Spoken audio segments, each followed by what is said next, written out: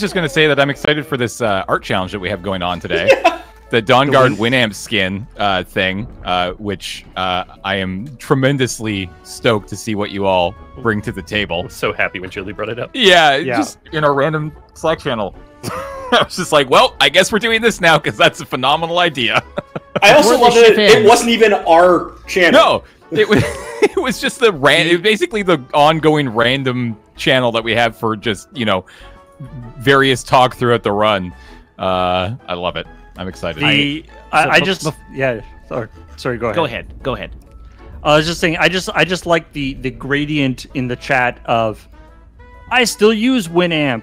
Oh man, Winamp is still a thing. What's Winamp? Yeah. So before the shift ends, you're gonna relive the true '90s experience and play a terrible techno song on Winamp with the Dawnguard skin installed. Is correct, it truly James? the Winamp experience if we don't download all the music from Napster, though? Yeah, I'm willing to bet James has still got at least one MP3 downloaded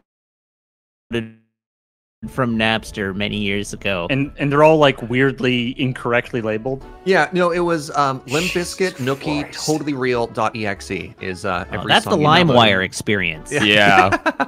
Napster was actually pretty good. That was before the internet ruined itself. So I do have a couple. You know what I have mostly still downloaded and have access to is mostly early 2000s techno albums.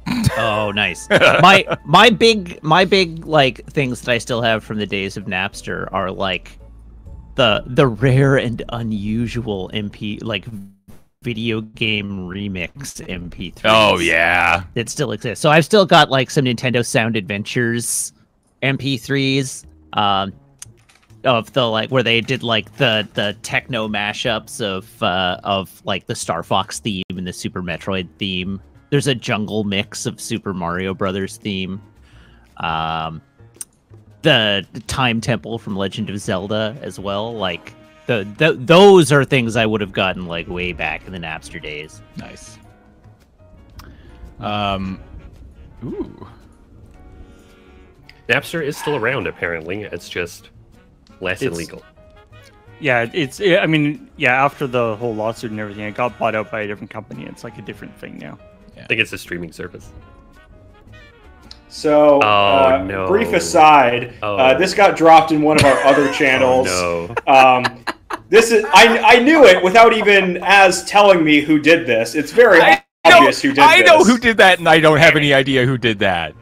Yeah, it's Lord Hosk. Yeah, very specifically requested easy Hosk, right? That did not get picked, but felt like I needed to see it. So now everyone can see it. How are you spoiling the winner of our art contest when there's still 2 hours? I know, right? I mean, there's 2 hours left, and you have no hope to win. However, they're going to think it's scripted. This is very indicative of some of the Winamp Oh skin God, quality. yeah. I've seen, So very accurate. I have seen worse Winamp skins. 100%. So much worse. This is cursed. This is just absolutely cursed. Gotta go fast. It's the eyes at the top right that are doing it. Yeah.